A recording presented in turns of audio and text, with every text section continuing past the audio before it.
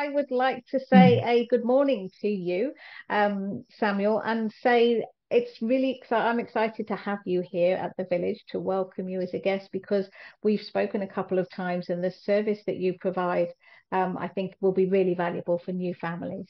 So, would you mind introducing yourself and talking a little bit about your business and how you help new families? My name is Samuel, and I'm a pediatrician based in Sydney and the founder of Telebaby. Now, we offer telehealth video consults for newborns up to the age of 12 months, Australia-wide, 7 days a week. So instead of waiting for weeks or months to see a pediatrician, you could just book online, speak to a pediatrician today. And it's all nice and easy from the comfort of your home. Fabulous. So, unlike a normal pediatrician appointment, do you need a referral? So you don't need a referral. Anyone can just book online. But if you do get a referral from a GP, you will get a Medicare rebate. Tell me, who is likely to choose telehealth over maybe seeing somebody in their local community? Look, in Australia, it's quite new. It's a new concept. But more and more families, that especially with newborns, they don't want to leave the house with a newborn. And as you know, taking a baby out, you have to take, clothes, spare clothes, bibs, nappies, stroller, car seats, driving, going around. It's not easy. And with this service, it's actually very easy when parents have questions and they don't want to leave the house. It's very comfortable. So for most issues, I mean, with babies, if it's reflux, colic, suspected milk allergies, constipations, or lots of other issues, they can just book a telehealth, sit at home without leaving the house. It's very convenient. And also the partner can also join. You don't need to miss work. It's very easy, right? So you can book any time that suits you. And you actually speak to a pediatrician. It's a 30-minute video consult. And we can sort most things through the video consultations. So I think it's more and more becoming more and more acceptable, and people can see the advantages of telehealth. Absolutely. I think I was skeptical when I first heard that there was this service because I think many of the things you need to see the baby, maybe examine their body. So I, you've enlightened me on the many benefits. Would you mind talking about potentially one of the most common things that people might think about booking an appointment with you? Okay. So look, many times milk allergy is a big topic. So suspected milk allergy, where they need a special formula. And babies, look, lots of babies have similar symptoms: crying, unsettled baby, and vomiting. And this could fall into lots of diagnoses are possible. If it's just colic, maybe it's reflux, maybe the baby needs medication for reflux, maybe it's a milk allergy and they need a special formula, right? So these are the mainstay. There's babies with constipation, and there's hip dysplasia that I'm following up, rashes, and lots of other issues. But these are the main ones. Talk about maybe how those follow-ups happen. Is it just following up with you, or are you talking about referring to other health professionals? How does that work? So in Australia, there's very good support for babies. So from the beginning, there's a midwife, pediatrician, lactation consultants in hospital. And when children go home, they have the child and family health nurse, a nurse that comes to their house and supporting the parents and the babies. So the baby is actually checked by the midwife, examined by the midwife after birth, by a pediatrician, then later on by the nurse, child and family health nurse, and later on at 6 weeks by the GP as well. So there's lots of people looking at the baby, examining the baby and helping. Now, when they feel when parents feel, or the doctors or the lactation consultant or midwives or nurses feel that something else might be wrong, then they refer to me. Okay. Or if parents are just worried and they want to refer themselves, just book online. And I think it's everyone can, and that also answers the questions about telehealth, because it's not like I'm the first person on video seeing the baby, right? It's like the baby has been seen by multiple health providers, which is reassuring. And most of the issues are very common to many babies. And the telehealth is very good by just listening to the parents and listening to the symptoms and seeing the baby online. You can get lots of information, and especially when parents can send photos of rashes, videos of the breathing. I think it's very good. You get the whole picture, and and obviously they can follow up if they want. They can follow up again. And look, with Telebaby service, what we offer is we offer a 30-minute video consult, email support for 1 week to ask as many questions as you like. Send videos, photos, 24. So just ask whatever you want. We're here to support you. And after a week, we call you again or do a video call. So you have a 1 week of a private pediatrician, the same pediatrician, ask as many questions as you like, and you have the support. It's a good feeling, and we can change and go along the way and see if we need to change anything or not, rather than going on Facebook, Google, and listening to all kinds of advice. You can speak to a pediatrician, and that's the follow-up. And obviously later on, if they want to follow up 2 months later, 3 months later, we have an option for follow-up with the same pediatrician. Sounds like a VIP luxury service. That's about literally most, even a GP appointment, you're there for 15 minutes and then you leave, and then the questions crop up. So that sounds incredibly valuable. Yeah. Can you talk a little bit about maybe something that you regularly have clients booking to see you, and that there's some very common advice that you give out? It's one of maybe the most common reasons to get a consult with you, or a question that might not be necessary, and just some general advice would help put parents' minds at ease. Is there anything like that? Yeah, there is. I mean, I see many parents that there's two different groups: the breastfeeding and the formula fed. Now, we'll start with the formula fed babies. Many of them change formulas. They feel that the baby's not doing well because they're unsettled. They posit, their poo they think it's not normal. And what they do is they tend to change the different formula. And after a few days, change to another one. And then they hear from a friend or from someone that there's a better formula. So many times they come to me after they change so many formulas for something that wasn't a problem to begin with, right? So it's really important to understand if there is a problem to start with.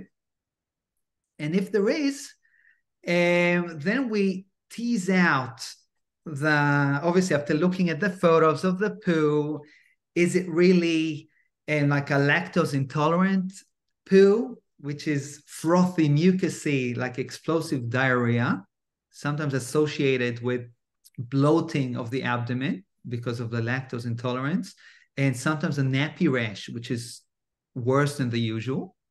And then you can just change your lactose-free formula. The thing is to find out the cause, because it could be a lactose intolerance, as I said. It could be just colic, right? And colic is very common in babies, starting in the second week, peaks at 6 weeks, and goes away at 3 to 4 months. And babies cry a lot, right? And in colic, no one knows what's the cause of the crying. And that's the trouble. Which is a normal phenomenon. right? The colic, and it goes away, it gets better. But the thing is it just colic or is there something else going on? And for example, you asked me what I see. And so, for example, I saw a kid not long ago. I see obviously various, lots of different, I see lots of different things. But for example, not long ago, I had a baby, a 2-month-old baby that was very unsettled, positing a lot. And so it was put on anti-reflux formula, an AR formula for his reflux, presumed reflux. And the unsettledness was presumed to be colic, right? And nothing helped. And then he had developed constipation.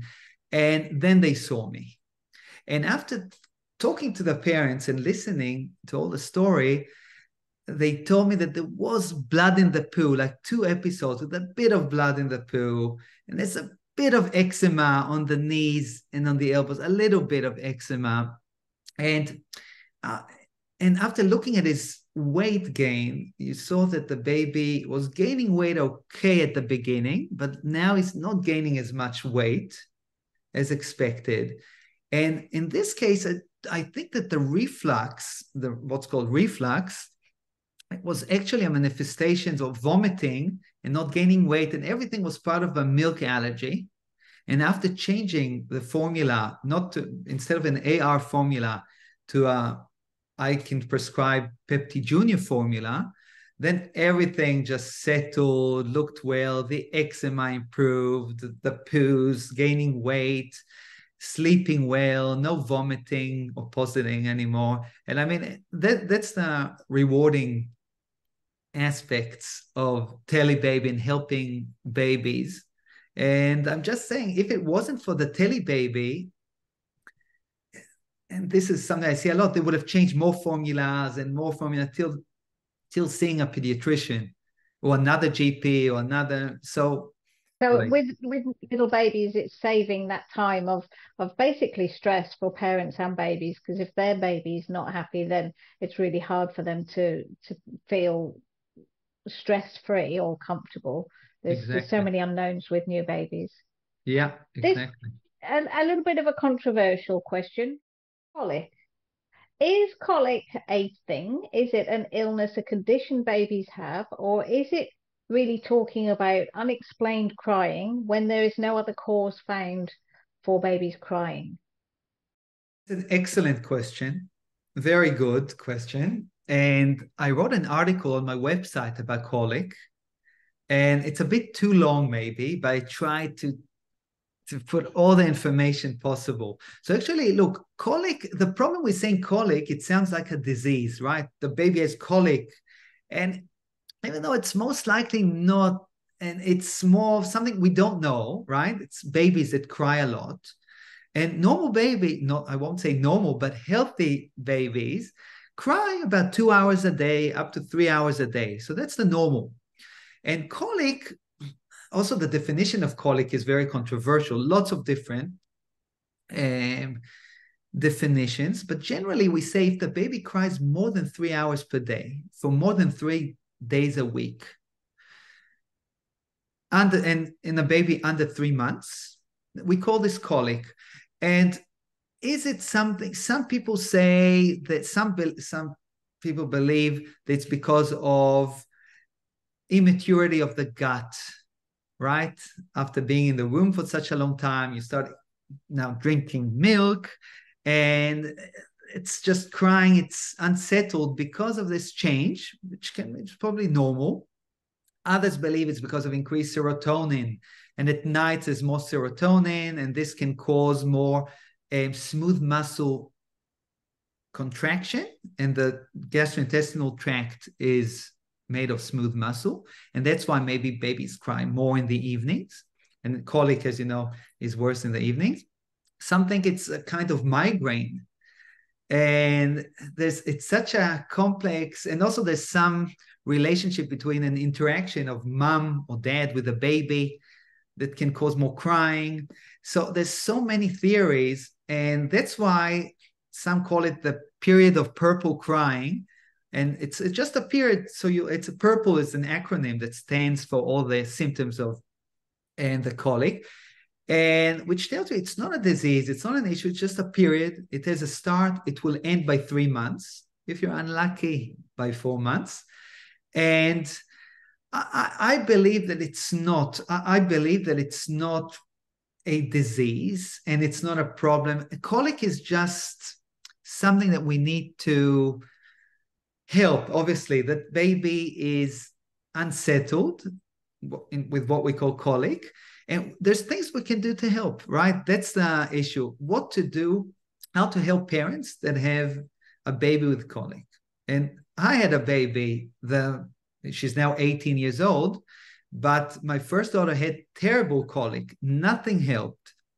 And obviously, we always teach people, teach parents to do the basics, to go back to the basics when the baby's crying, to make sure you don't need to change the poo, to make sure the baby's not hungry, and to hold the baby, try and settle the baby, try to swaddle, to speak to the baby, to swing gently the baby, to massage the abdomen, to put the baby in a warm bath, maybe take them on a ride in your car.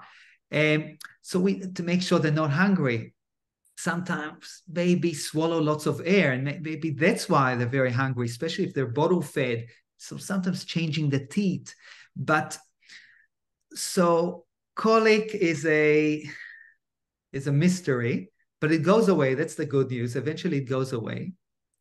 And if I can give tips on colic, besides doing the things that I mentioned, there's lots of medications out there, lots of medications. And look, I've looked at like 40 years of research. I looked at PubMed, all the articles that came out to see what works and what didn't work. I learned a lot on the way as well.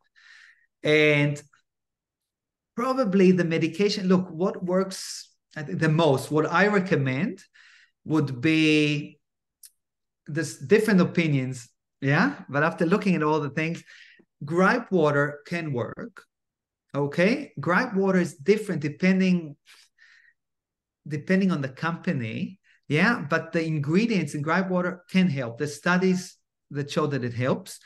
We have Infant's Friends in Australia, also has some dill and chamomile, so things that can help.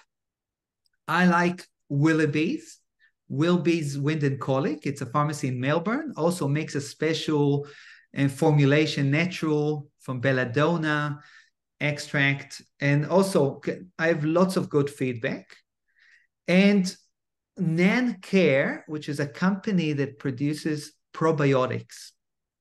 So it has a strain of Lactobacillus reuteri, and there's lots of studies about probiotics with colic, and they've tested so many, and there's no real evidence besides this Lactobacillus reuteri, which really helps in breastfed babies. But in formula-fed babies, it's not as obvious. There's maybe or maybe not. So probiotics are good bacteria. And one of the reasons is that some believe that colic, which I didn't mention before, is when there's the gut bacteria, the microbiome in your gut, there's no equilibrium yet because it's a baby. And the hypothesis is that if you give good bacteria, it will help with absorbing and with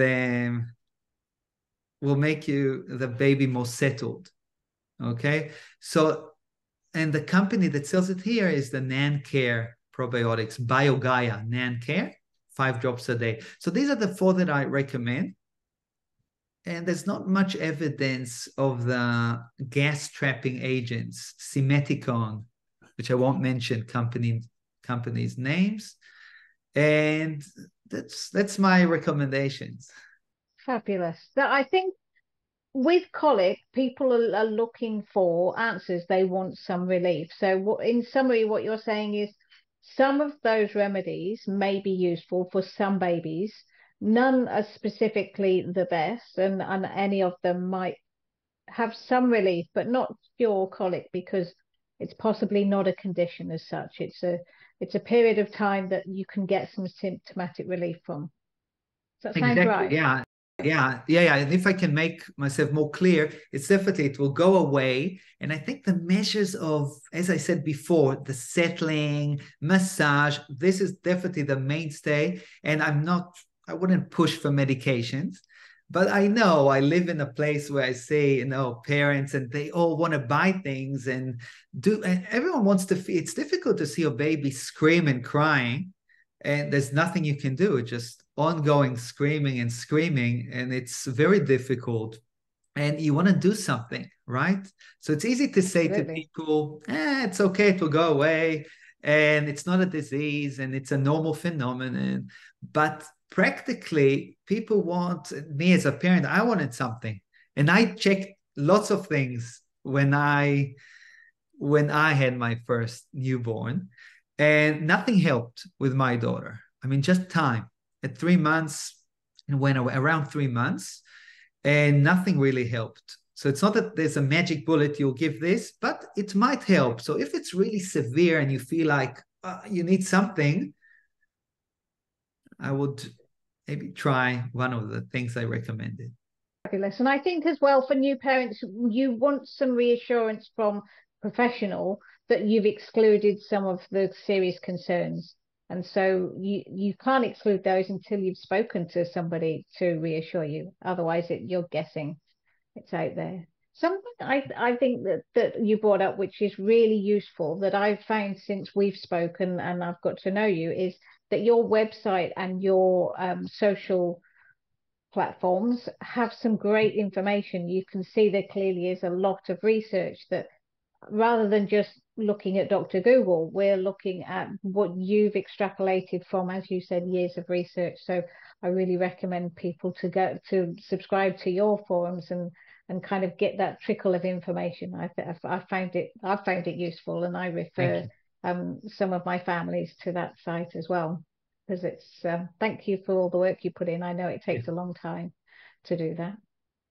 Is there something else that I know a common question I get personally? It's well, I say common. It's one of the familiar ones. It's not the highest in numbers. Is thinking about baby circumcision and what are the recommendations around that? Is there time frames that it should be done or should be left, or if you got any good information? Look, circumcision is a controversial topic as well, and I get asked about I get asked about it a lot. And generally, look, circumcision is good. The good things about it, the pros, are that it reduces the incidence of urinary tract infections in children that have kidney problems like reflux. It reduces obviously the complications of foreskin issues like phimosis when it's too tight around the penis, and because you obviously doing circumcision you cut this area, and it reduces the incidence of HIV and sexually transmitted diseases, and obviously it reduces the risk of a rare cancer or tumor of the glands of the penis. Okay, so these are the good things about circumcision. Now, some would argue that it's not ethical to circumcise a child without their consent, and that in the short term there's also complications of it's a painful procedure, and there's some, like everything in life, every procedure has its own risks. And bleeding, or if you cut too much, it can cause damage to the urethra. So there are complications. So, and some say it's not, if you don't do circumcision for girls, you shouldn't do it for boys as well. And that the foreskin is also can protect the glands of the penis, which is a very sensitive area, especially during childhood.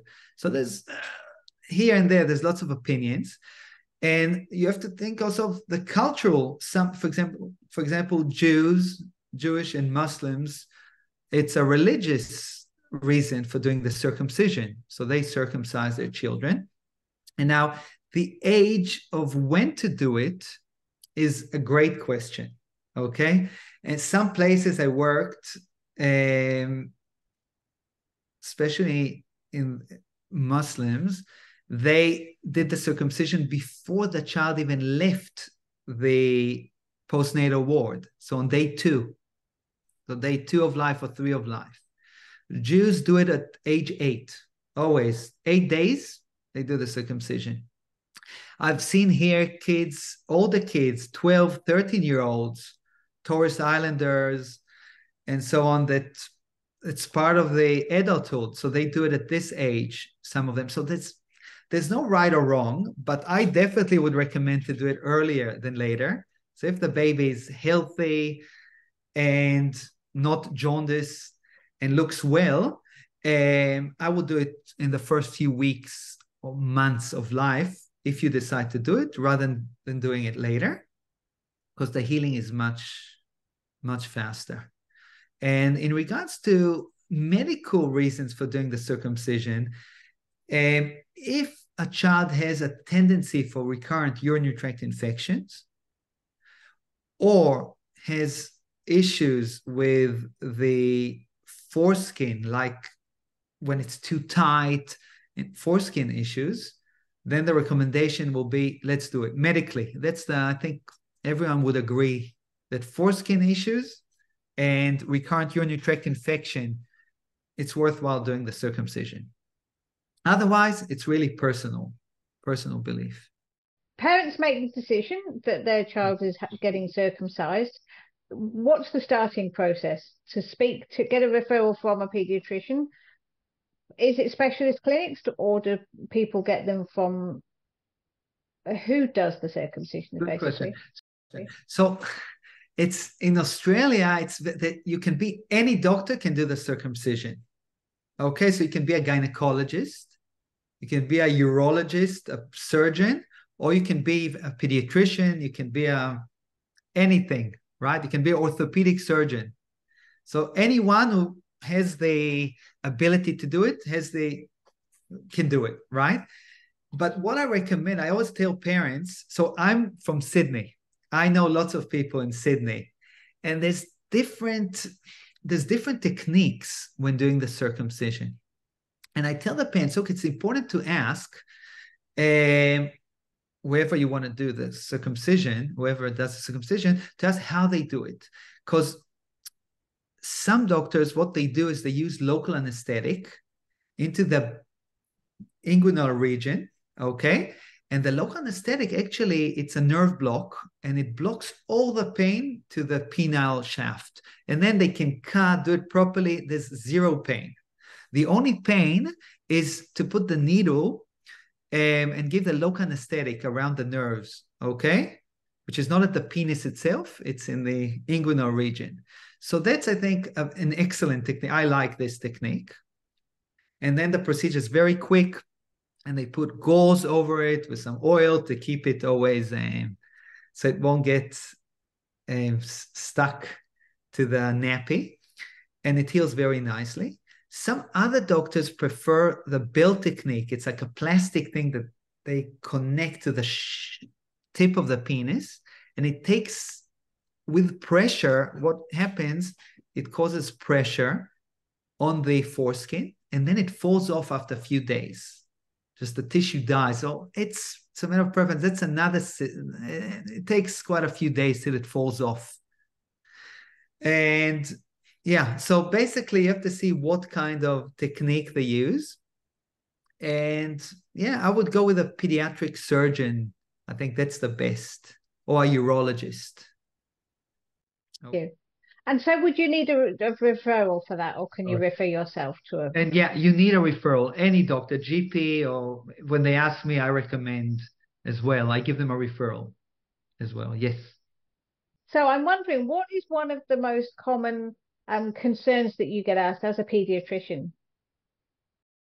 So many times when I work in a private hospital, checking babies, many times the first question that parents ask me is, does my baby have a tongue tie? That's the first question. And I'm amazed because in the past few years, there's lots of focus about tongue tie. And actually, if you look at the at Google, you read online, they blame everything on tongue tie. They blame the colic, the crying, milk allergies, not feeding well, constipation, swallowing. Everything is because of the tongue tie, which obviously isn't correct. And most of the time, so tongue ties basically is when you have a piece of skin under the tongue that it's called the lingual frenulum, which restricts the motion of the tongue. All right. Now, it's not just about how it looks, because most babies have it's the frenulum there. It's not about the way it looks. It's also about the function. Does it disturb or doesn't disturb? And there's lots of different assessments and tools that you use, Hazel Baker and the BTAT. And there's lots of different ways to assess if there's a tongue tie, not just by the way it looks, but the functionality of the tongue. And it's important to note, look, generally tongue tie, everyone agrees, it can cause, when it is severe, it can cause problems with breastfeeding, which is by latching or by causing just nipple pain because of the suck, the abnormal movement of the tongue. So nipple pain and latching definitely can cause problems with breastfeeding. It can cause later on problems with articulation, okay, in some babies. And potentially later on, if it's severe, you cannot lick your lower lip or kissing, that's later on. But that's in severe cases. Now the prevalence of tongue tie is less than 1% in some places, and in other places is 11%, because it depends what the criteria use. And so it's really the prevalence, but today the diagnosis is increasing and increasing. And what I'm trying to say, to cut a long story short, to make it more simple, okay? So most babies, you'll see what appears to be a tongue tie, which is basically a normal frenulum, the normal skin piece of tissue under the tongue, which is normal, shouldn't cause any problems. Now, if you feel that there's a problem with breastfeeding, with nipple pain, or with latching, then I think the best thing to do is not to snip it immediately, but to consult with a lactation consultant. And usually this fixes the problem just by changing the position and teaching the mom how to breastfeed. This usually fixes the problem. Now, if despite after using a lactation consultant, you see things are just not working, and the lactation consultants, they're very aware of tongue ties and they feel probably there is something, then it's worth fixing the problem. And what we do is either use scissors, which is called frenotomy. We cut with scissors the frenulum.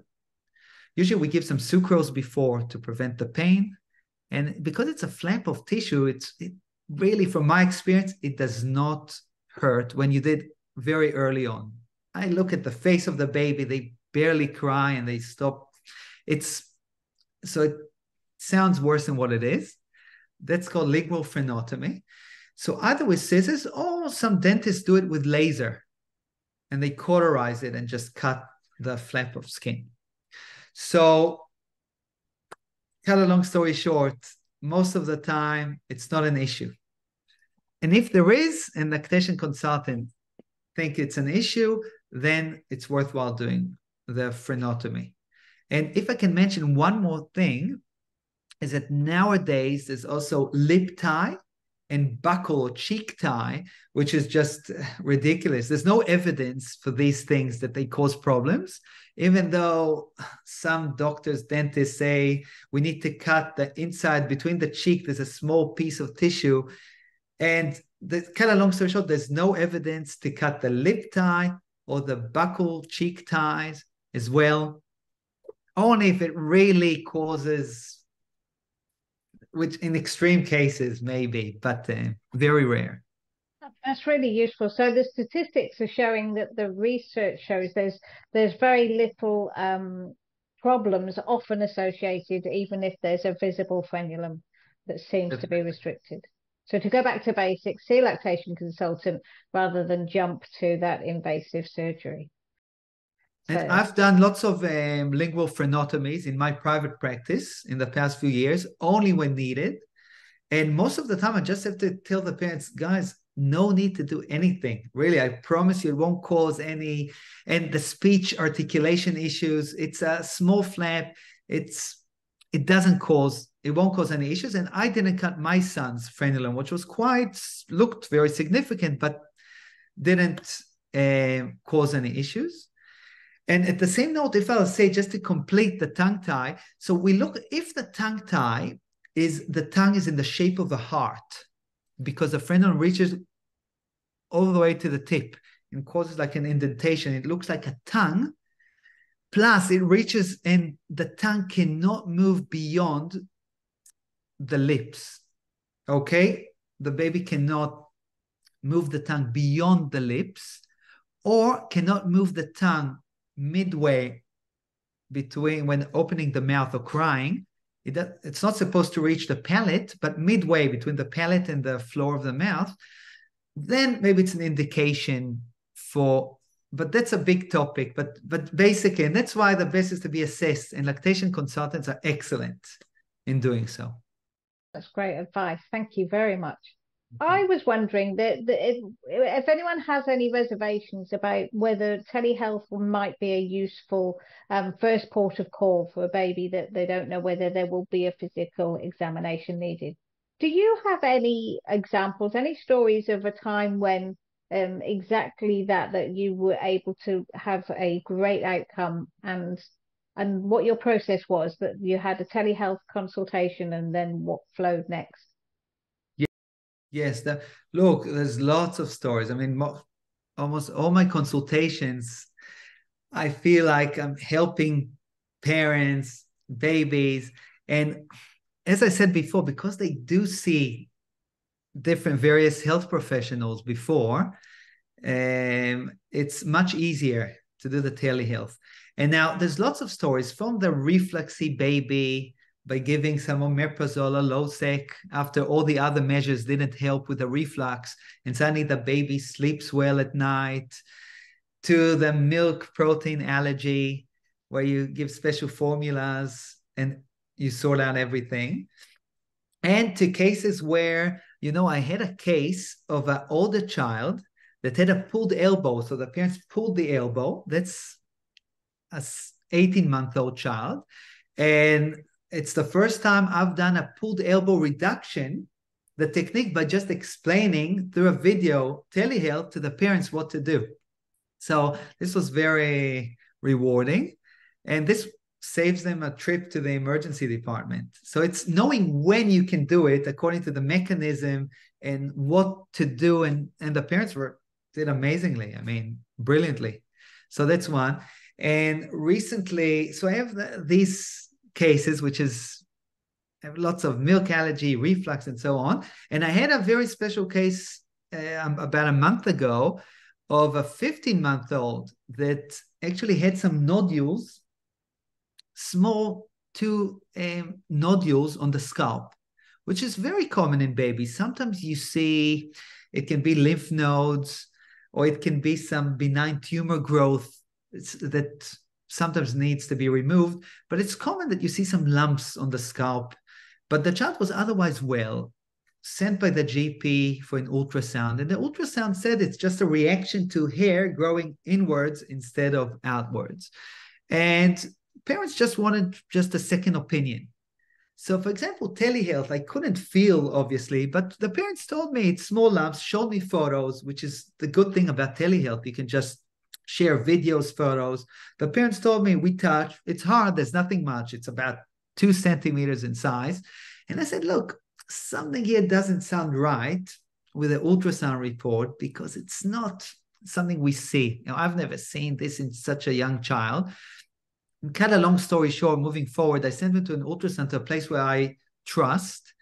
And after receiving the results that they're not sure what it is, it can be lots of things, I arranged for a dermatology biopsy, which showed a lymphoma, unfortunately.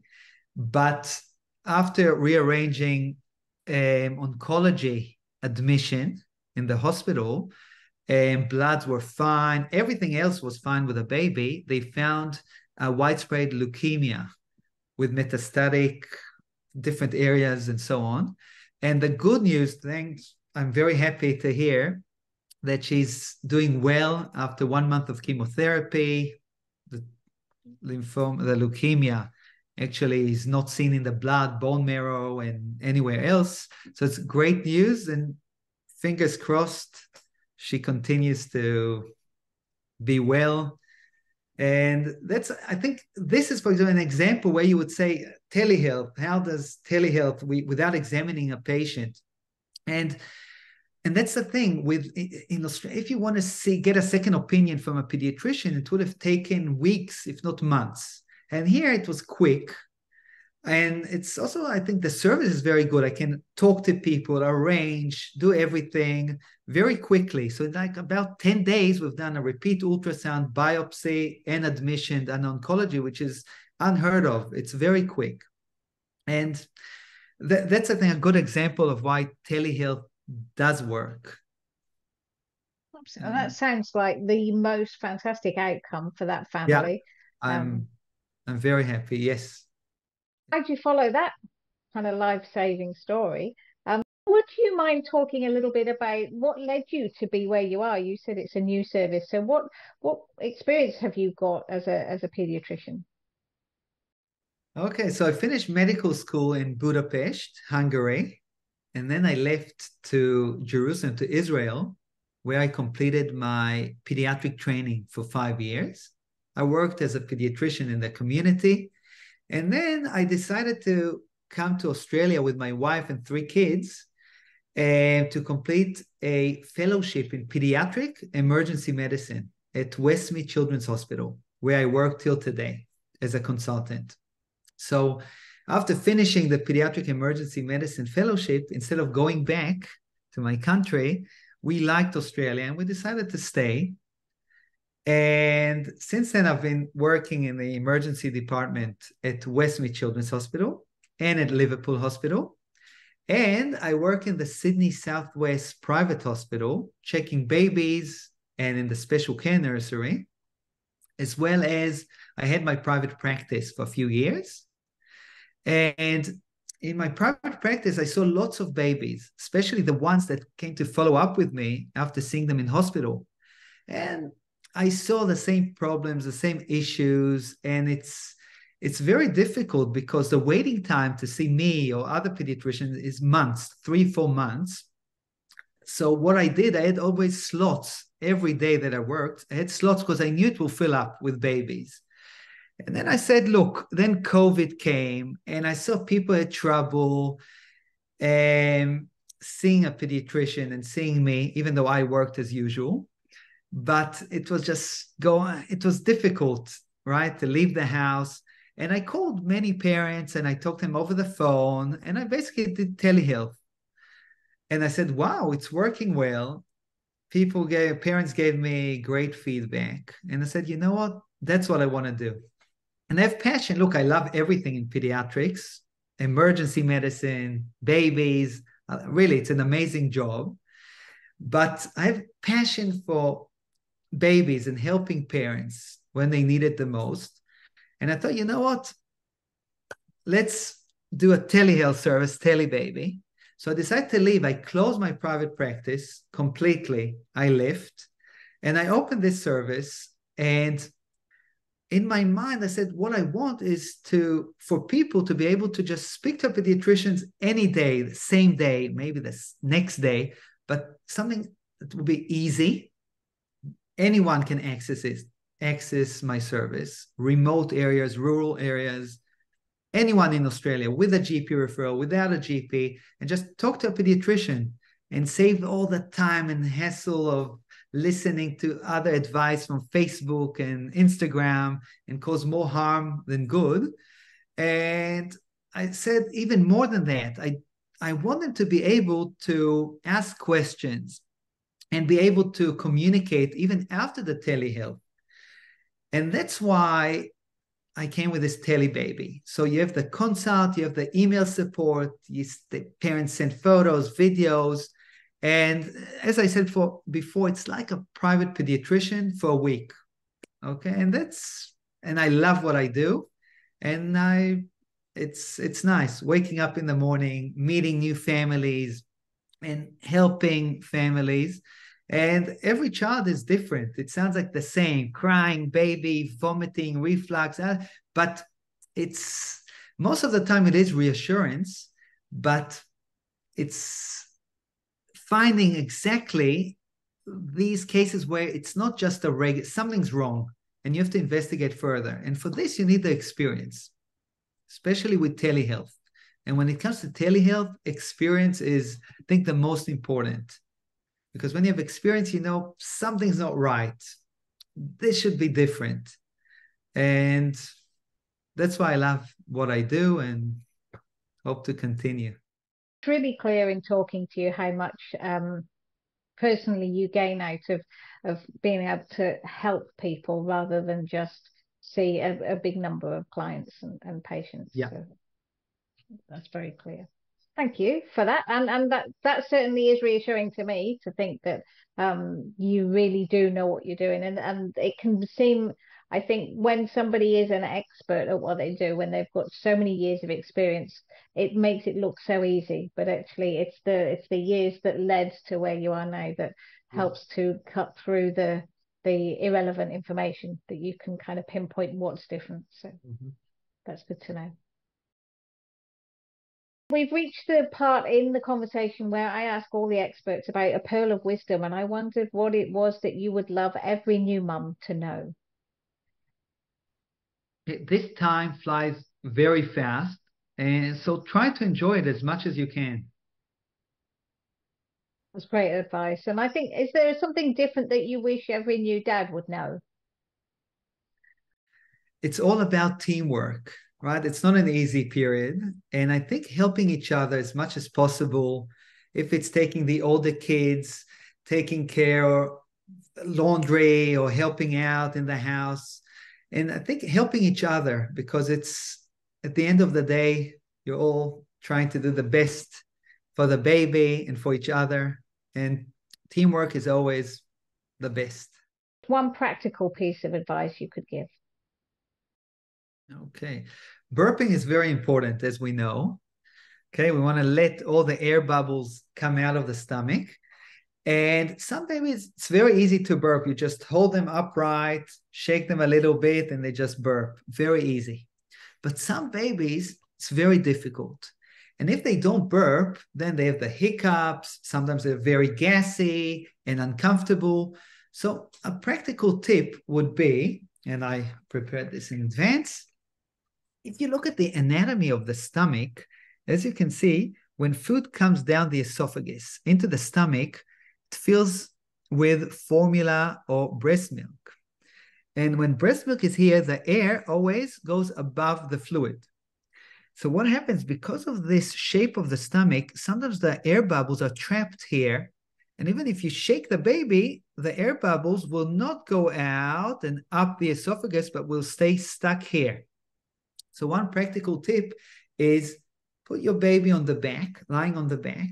This will move the fluid in such a way that the air bubbles will be on top, and then it will just come up. So what you can do is either just put the baby on the back just for a few seconds on your lap and then pull them up again, upright, or putting them on their left side, just tilted to the left, which will, it's difficult because the camera is, I think, the opposite way. It's a mirror image. But if you put the baby on the left side, it will move the air bubbles above, and it will be easier for it to come out. So trying different positions for burping can really help.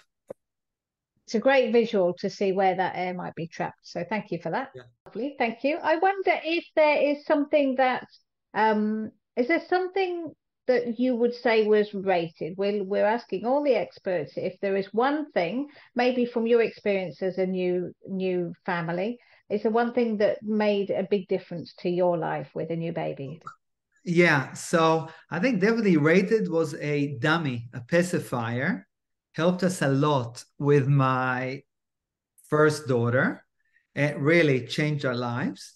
But on the other hand, I must say that with the other kids, they weren't interested and didn't need it. So I would say it's very good pacifier in some kids, but in others, it's not. So I don't think you should push for a pacifier for dummy or not. If the child likes it, excellent. If they don't, that's fine, totally fine. Brilliant. Is there an item that you would have contemplated, something that maybe you didn't even know existed then, it didn't exist, or that you found out later is a good thing that you recommend to new parents, or something that you just maybe was out of your range of possibility when you had a baby? And not really. Things were much simpler then. Less options. We had everything. Life was more simple. So And that's really true, I think. I think that's good advice in itself. Is there something that's overrated? So, I would go with pacifier, dummy again, because many parents are obsessed. They want the dummy and they try and they buy different companies and spend so much money on different dummies. And sometimes babies do great without dummies as well. So if your child likes it, as I said before, excellent. If they don't, also excellent. and finally, what about wasted? If you're thinking about something that you could perhaps buy more ethically or could be more environmentally friendly, is there one specific thing you could think of? I can say telehealth. Look, telehealth is lots of things you can sort out by telehealth without driving and using petrol and cars from the comfort of your home. So I would say telehealth appointments. And also time economy as well, by the sounds of it, saving lots of time. Lots of time. Yeah. Wonderful, thank you. I'd like to ask maybe how people go about finding you and your service. Can you tell us your maybe contact details? And You can find me on Telebaby, www.telebaby.com.au. I have my website where you can book, contact me through the website. I have social media, Telebaby Australia on Facebook or Instagram. And it's very easy. You just book online. You don't need any that to download any software. You just choose the date and time that suits you. Click and you make a payment. happy to talk about your prices and what people can expect to pay from your service. When you make an appointment with Telebaby, you'll receive a 30-minute video consult, 7 days of email support where you can ask any question via email, send photos, videos, whatever you like. And you'll receive another phone or video call after a week. The price for that is $300 without a GP referral. But if you do have a GP referral, you'll get a Medicare rebate and you'll pay $158 out of pocket. For a follow-up appointment, it's the same. You'll get also a 30-minute video consult, 7 days email support, and another phone or video call consult follow-up. And this is for the price of $220. If you have a GP referral, you'll pay $149 out of pocket. That's it. So we're available 7 days a week. So every day, working hours. Saturday morning, it's 9 to 12. And Sunday afternoon, between 4 and 8 o'clock, 4 in the afternoon till 8 o'clock, Australian Eastern time. And if anyone wants, needs to consult in the evening or later or something happens, just drop us an email. It's at contact@telebaby.com.au or through the website. Just write an email and we'll do everything to assist. Nice. Fabulous. And so I'm not sure if you mentioned already, but we've been talking about telebabies, but this availability actually extends to an older age group. Is that the same Yes. contact details? Everything's the same, yeah. Lately, we had the parents ask me, Dr. Samuel, we want to see, we have a 15-month-old or a 2-year-old child that would like to do a telebaby, and it's only up to 12 months. Are you able to see us? And, I helped here and there. And then I decided, look, why not? So now we extended our service. It's called Telebaby and Beyond. And it's from 1 year old to 16. But it's only for acute issues, only for sick children. So, for example, if you have constipation or fever, or you're vomiting, or you have eczema, or it's an injury and you're not sure if to go to hospital or not, it's only for these things. Because I'm a pediatric, I work in the emergency department in Westmead Children's Hospital. And as a pediatric emergency consultant, I'm happy to give advice and help parents and help older kids.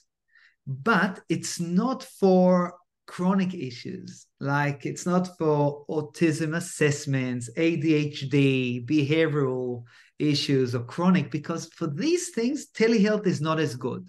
You have to see face-to-face with a pediatrician would be better. But if it's just croup and you need a script urgently for prednisone or trouble or asthma action plan, or so almost anything that will bring you to emergency, unless it's a real emergency, go to the emergency. But otherwise, more than happy to email us or go onto the website. It's exactly the same details, and you get also the same service of email support, calling you again after a few days to see how things are going. Thank you. That sounds really clear. I think that's brilliant. Dr. Samuel, thank you so much for making the time to have this conversation with me today. It's wonderful that families Australia-wide now have the convenience of speaking with a qualified, experienced medical professional, especially with a new baby, when getting out of the house sometimes is a chore in itself. So I'd love to thank you for talking to us about Telebaby, and I look forward to speaking to you soon. Thank you. Thank you so Lovely. much.